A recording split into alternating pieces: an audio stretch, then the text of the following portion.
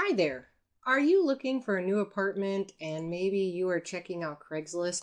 I personally am relocating from Minneapolis to San Francisco, and looking through all these ads can really start wrecking your eyes. You may have a specific price, you may have a pet, maybe you're looking for a particular neighborhood, and now with this nice drop down that Craigslist has, you can quickly come in here and check. But this takes forever. What happens if you miss a listing? Where are these places located? Never fear, I found a great tool called Padmapper, which will help you save time and money so you can nab the apartment of your dreams. Let me show you how it works. You go to padmapper.com, and down here in the lower left-hand corner, you go ahead and plug in where you're looking for.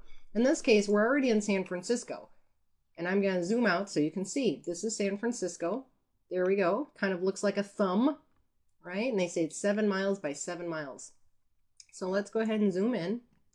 And what you can do here is, it says filter listings in the lower left-hand corner. If you click on the plus sign, you can define the amount of rent that you're willing to pay. So in this case, let's say 0 to 1900. Of course, would I ever want to pay 0? Probably not. So in this case, I'm going to say maybe like 1,000, right? Because maybe I'd be willing to share with someone or do a sublet and I could find something for 1,000.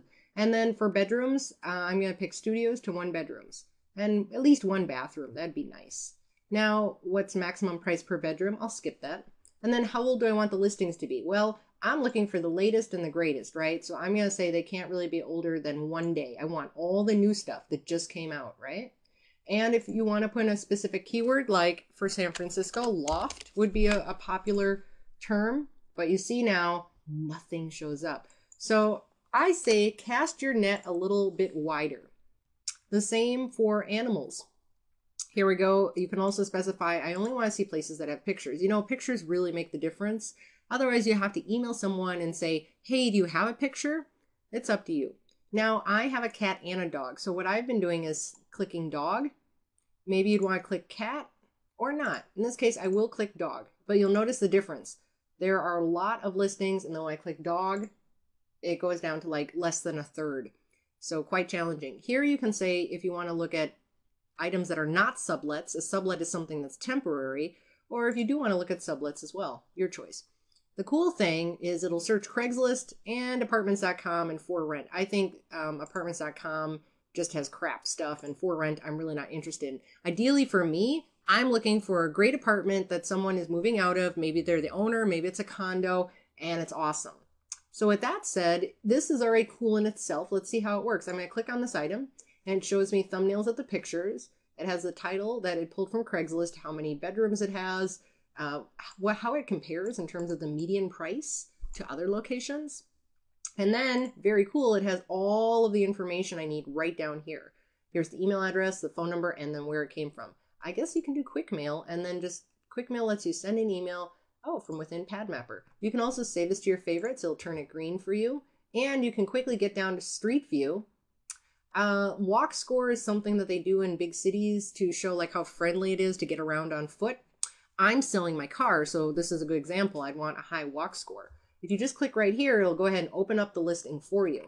And then you can quickly scroll through the original item. I personally would not be interested in this apartment because the windows aren't all that big. It looks like maybe you could put a bed in here. This is pretty lackluster. And actually, this is a pretty scary bathroom. So, but that's a good example of how it works, though. Now, you may already be thinking, well, that's pretty cool, Adria, because quickly I can see where I want to live. I'm totally clicking on places I'd want to live, right? But guess what? There's one more feature I haven't shown you yet about Padmapper, which makes it kick ass. Ready? Watch. Down here it says, in the lower left, subscribe to this view filter search. That's right, folks. You can receive hourly alerts or daily alerts. What I did at first in the last couple of weeks is I was doing daily, which summarizes all of the things it finds. Now that I'm less than 2 weeks away from moving to San Francisco, I've switched to hourly, and I am getting all these good results. I'm able to respond very quickly. My only challenge now, though, is I'm currently in Minneapolis, so I can't actually go to any viewings until I get there. So if you are very close to looking for a place, you certainly would want to go ahead and choose hourly. That way, while you're at work, you don't have to be, now look, see, I typed in, but your work, butyouragirl.com. Now you don't have to be at work scrolling through hundreds of listings, trying to find one that, you know, where is Inner Richmond? Where's Pacific Heights? What do these places look like? Instead, you can quickly see on a map. I'm going to go ahead and subscribe again. Right? We'll just click that. I'm subscribed. Great. With dogs. You know, and it's very easy. I could then switch it up and say, I want to do cats, and then subscribe again, and then I'll get 2 different items. There we go. Subscribed. So with that, folks, that's how it works. Make sure you go ahead and check out my YouTube page for more videos, which you can find right here. And I talk about all sorts of interesting and cool stuff. Thanks. Take care.